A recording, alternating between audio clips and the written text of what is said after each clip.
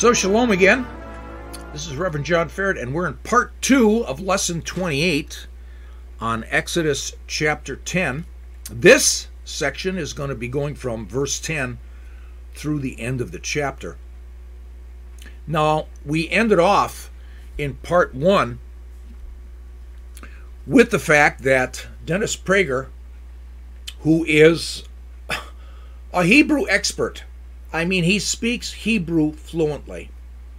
And he goes into the Hebrew of verse 10 and shows us an amazing alternative equivalent translation. Now, first, let's again read that verse 10. Then he said to them, "Thus may the Lord be with you. If ever I let you and your little ones go, take heed, for evil is in your mind." So first, we take a look at some comments from Dr. John Creed's excellent Torah commentary, when he says this, that Pharaoh's rejoinder is bitter and condescending. The sense of it is a denial of the existence of Yahweh and his being with his people. The king exclaims that the only evidence that such a deity is real will be if Pharaoh releases all the Hebrew people. This is what he says. Now, in other words, when we go back to verse 10, not only Dennis Prager, but Dr. John Creed are saying, you got to read this sarcastically. So in verse 10 from the New American Standard, so Pharaoh said to them, "Thus may the Lord be with you if ever I let your little ones go, then the Lord will be with you." The implication then in that sentence is the Lord exists. Yeah. The Lord is real. Yeah.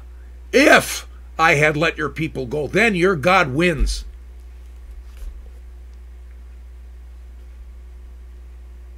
But he proclaims that he will do no such thing. In the end, the deliverance of the Israelites proves Pharaoh's words to be true. Pharaoh is speaking the truth, and he doesn't even know it, because the God of Israel is with them, because he's going to finally let them go. But coming back to the Hebrew,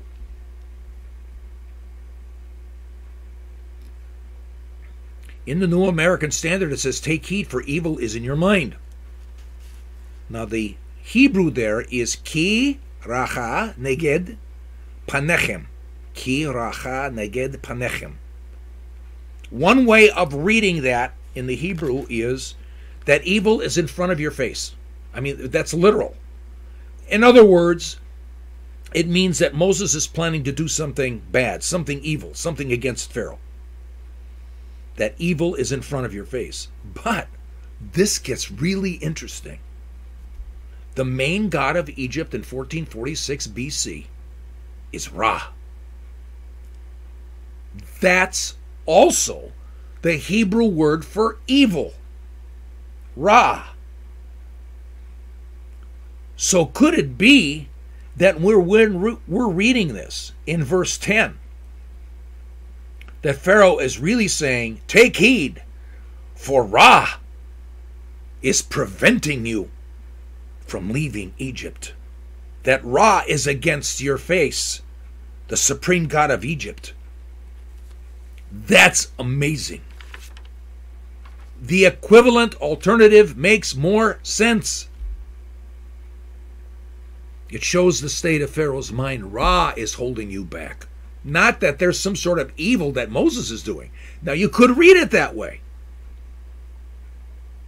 But understanding the Egyptian culture in 1446 BC, what is Pharaoh trying to tell Moses? Ra, the supreme god of Egypt, is against you.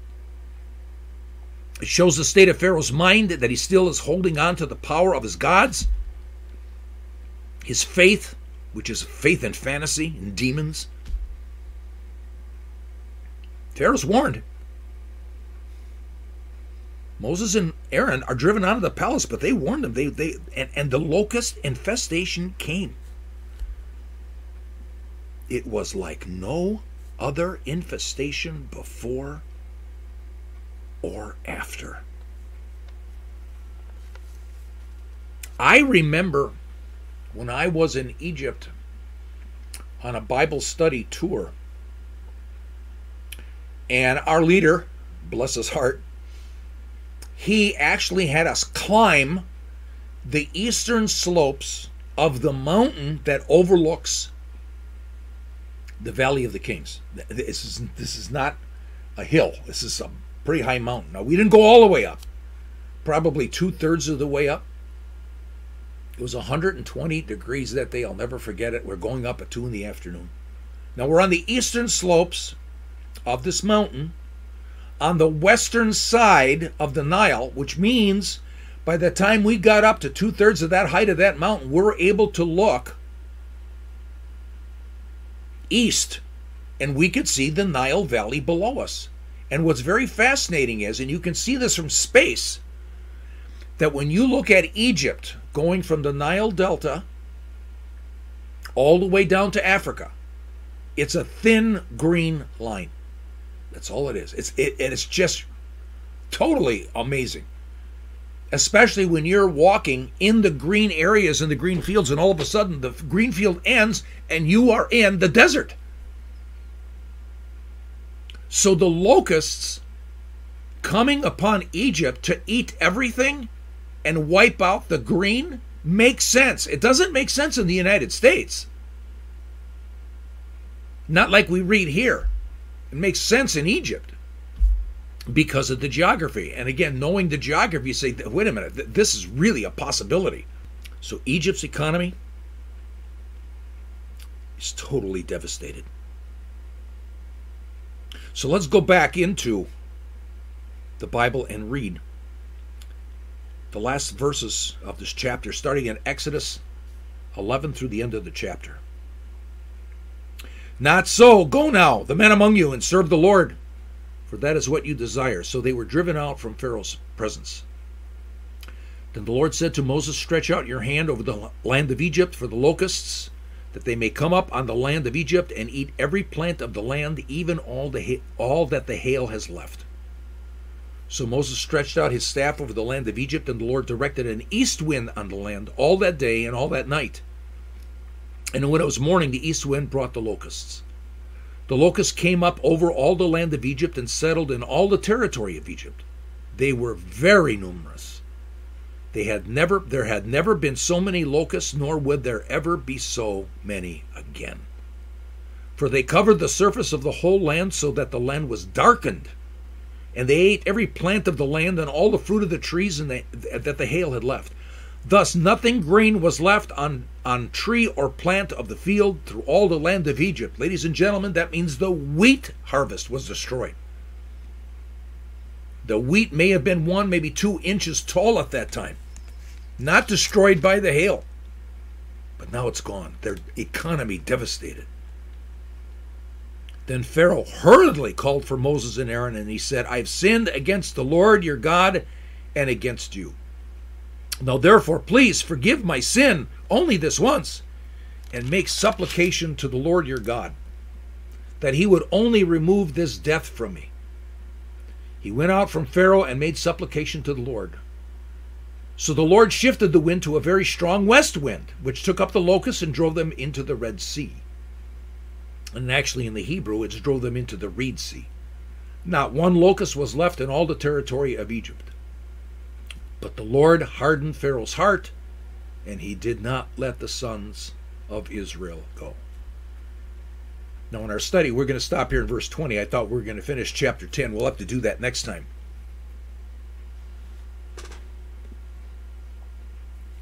So everything's gone. This reminds me, and many of you maybe feel the same way, when we've experienced a couple of significant stock market crashes. Can we imagine an ultimate stock market crash where the United States has ruined its entire economy? That money is worthless? Can you imagine the panic and the anxiety? Now in these verses, Pharaoh says, I've sinned against the Lord and Moses. And he's not admitting he's a sinner. He didn't say that. He said, I sinned against the Lord and Moses. The Hebrew word there is cha'ata, which means missing the mark. It's been translated into English as sin. I'd rather go back and take a look at the verse and read it from the ancient Hebrew.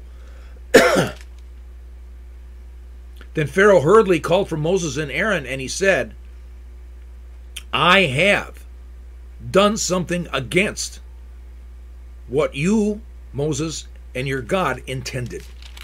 Missing the mark, missing the target of what God had intended.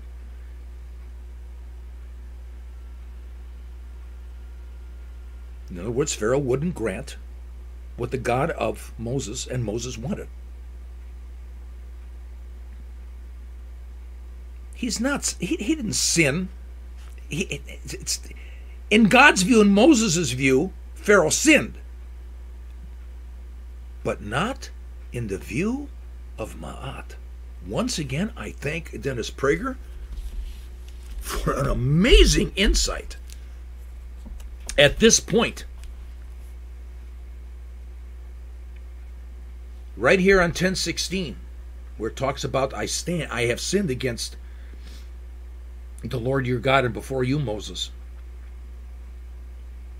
Prager states, Pharaoh's statement that he sinned before Moses' God highlights a radical difference between biblical monotheism and other worldviews. This is why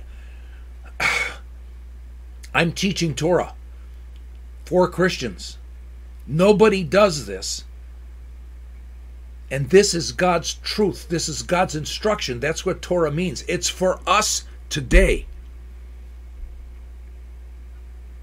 Monotheists hold, that's us, there is a single moral God of the universe, which means there's a single moral code before whom we sin and can repent. Polytheists, such as Pharaoh, however, believed a person could sin before one God while doing nothing wrong in the eyes of another God. Though Pharaoh recognizes he has sinned before Moses' God, he cannot be truly contrite and repent because he does not believe he has done anything objectively wrong. This is Alexander the Great. Alexander the Great, when he conquered the world, he spread Hellenism. He was the world's greatest missionary. Hellenism is religion. It's worldview. It's a polytheistic religion of pagan gods. And as part of Hellenism is moral relativism. In other words, Alexander the Great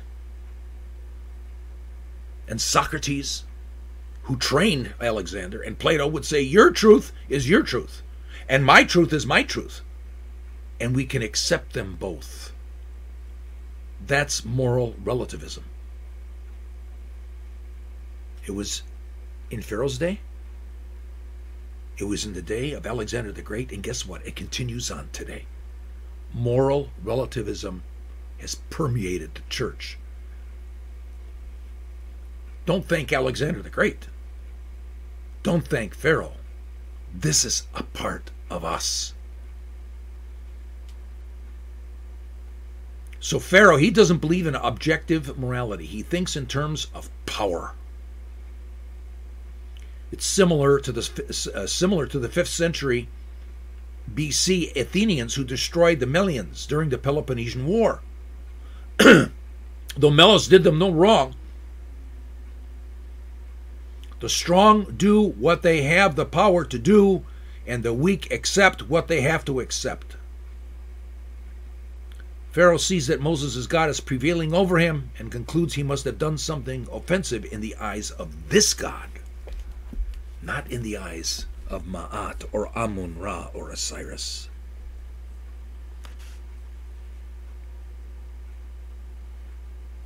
It was right after this Moses left, didn't even respond to Pharaoh, just walked out.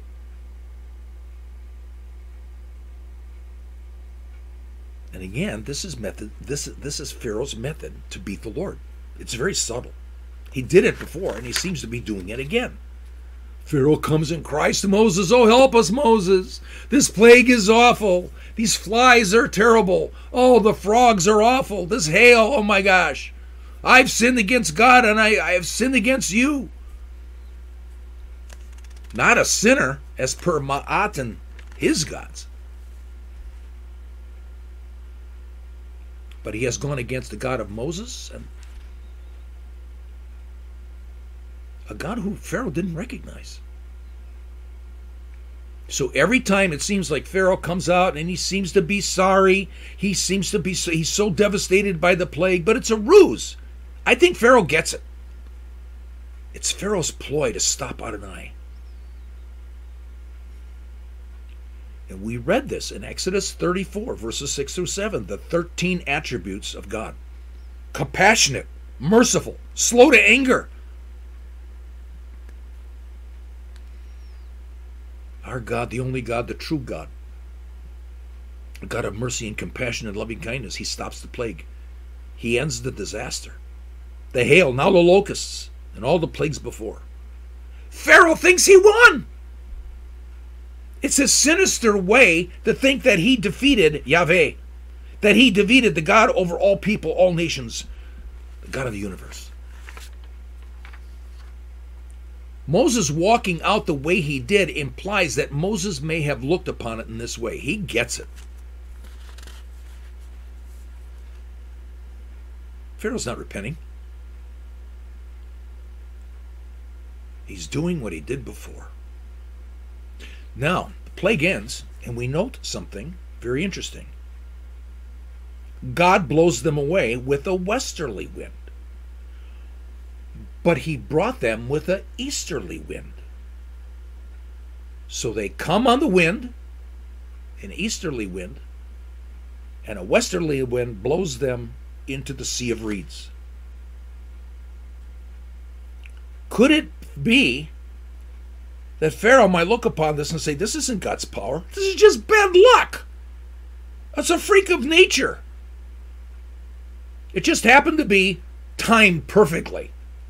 Many skeptics today agree that the plagues, they're not miracles. They're just bad luck. They're freak storms or freak events in nature. But remember, the 9 plagues, 1 through 9, are in triads. There's an order, there's a plan. God engineers them according to a specific plan. Oh yeah, the east wind brought them, the west wind took them away. So it seems probable that it's not convincing proof for Pharaoh.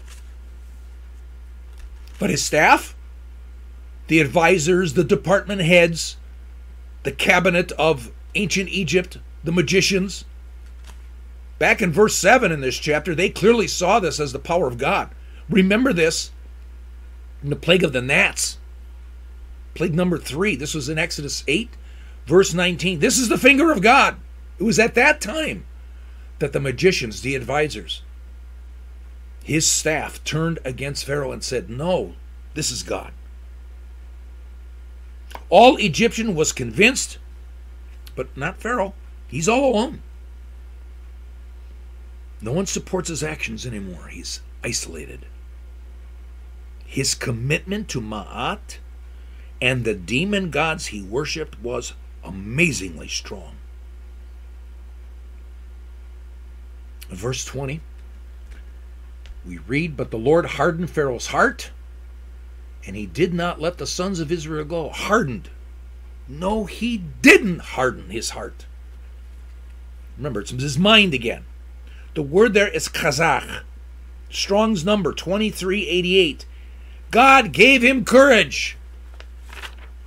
Courage? Courage to take a stand? To keep taking the stand as he is?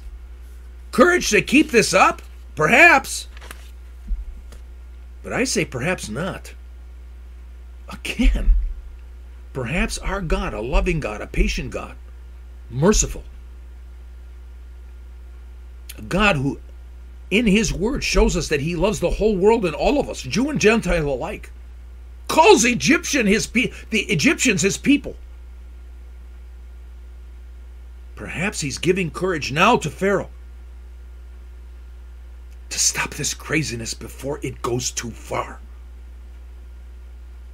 We know the end of the story. God will kill Pharaoh's son and all the firstborn in Egypt. It's finally going to come home. It's going to hit him and his family. Could it be that Adonai preferred not to do any of this?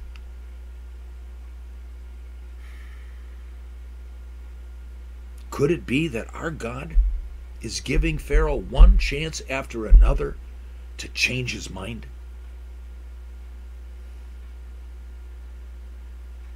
Pharaoh seems to be a picture of all of us, because we see nothing changed. We go to Alexander the Great, nothing changed even in our day today. Many churches today would talk about moral relativism. There are many Christians today, many, who say there are multiple ways to God.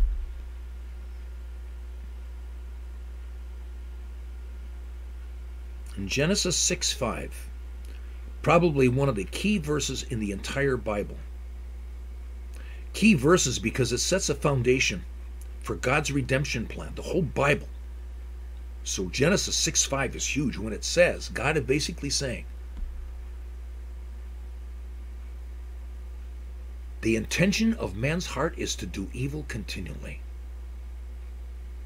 He was so sad to have given mankind free will, so sad that he would destroy all mankind.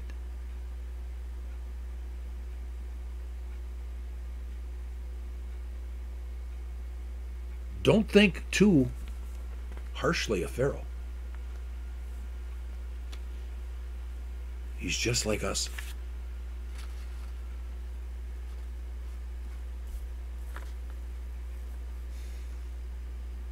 I remember the verse in John chapter 8, verses 31 through 32, where Jesus is saying to abide or continue in his word. And when you actually take the English to the Greek and the Greek to the Hebrew, the implication of the Hebrew is live your day, persevere in this life, which has good times and bad times, which has blessings and curses. Endure life in his word, relying on his word, holding onto it like it was the stafish of a shepherd, so that you will know the truth.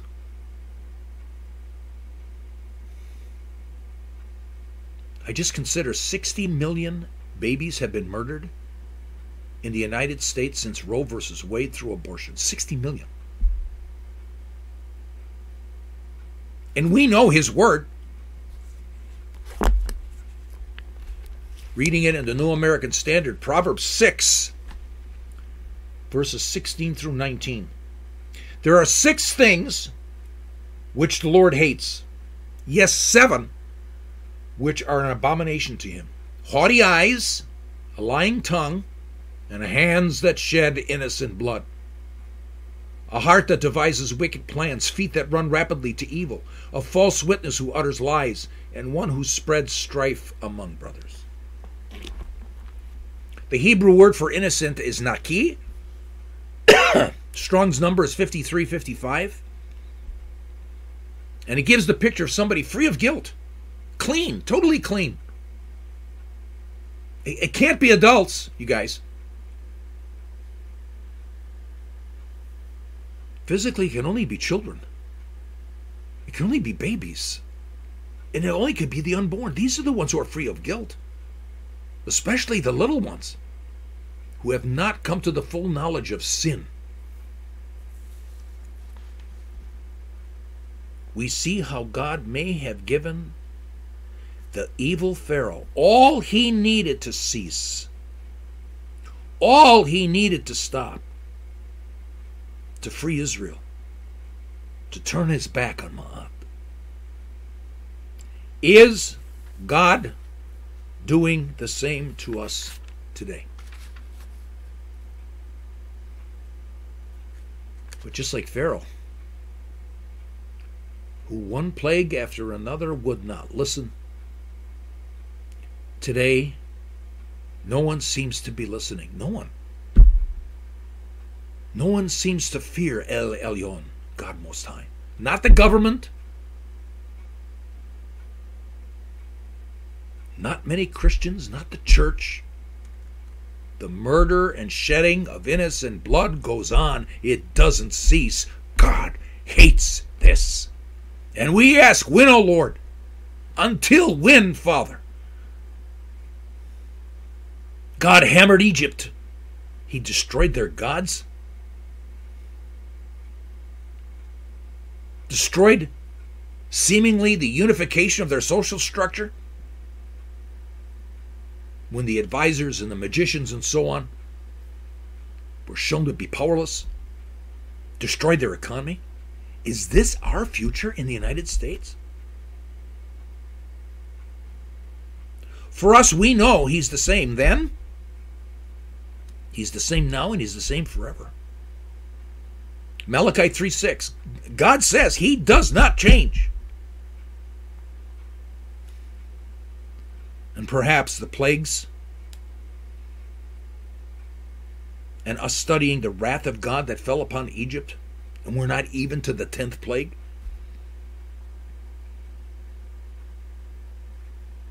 And here we're trying to abide and continue in his word. Is this a warning?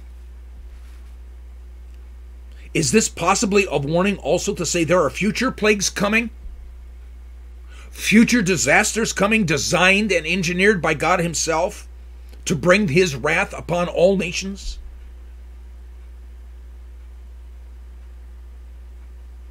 Could it be that God is saying, look at Egypt? Because just like I did this to one country, so will I do this to the entire world. As we come to the book of Revelation.